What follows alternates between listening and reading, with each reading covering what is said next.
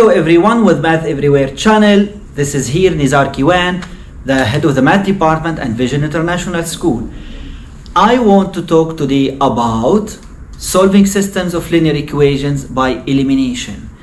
Elimination means getting rid of something, getting rid of x or getting rid of y.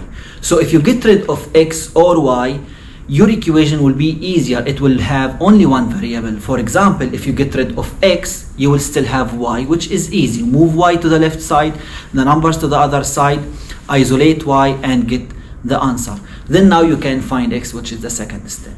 Just remember two things. First, ordering x under x and y under y, which is important. And the second thing is pick up one of them, x or y, choose. Actually the easiest one. It depends on the question. Look at the coefficients of x up and down or y up and down in both equations. The coefficients must be the same with different signs. For example, 3x up and negative 3x down, 7y up and negative 7y down. I'm not mentioning y and x together. I said one of them only. Pick up x or y. Example, 3x plus 7y equals 2, negative 3x plus y equals 6.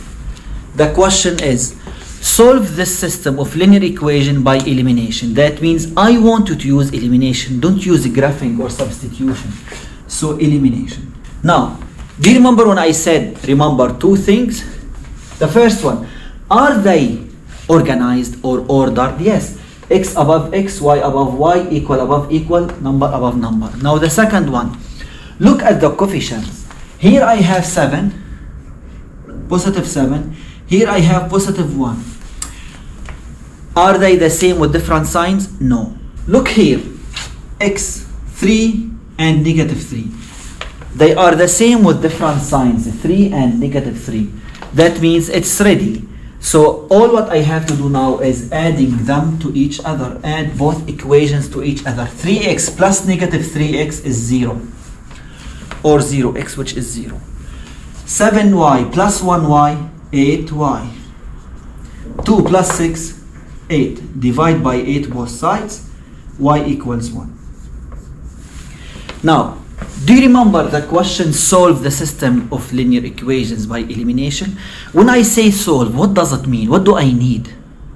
Give me the variables, right? How many variables are here? 2. You gave me only one, which is y. I need x. What should you do? Since you get y, now substitute it in one of the equations. Let's say the first one. Whenever you see y, put 1. And write it as it is. 3x plus 7 times 1 equals 2. 7 times 1 is 7. Move it to the other side, it will be minus 7. So 3x equals 2 minus 7, negative 5.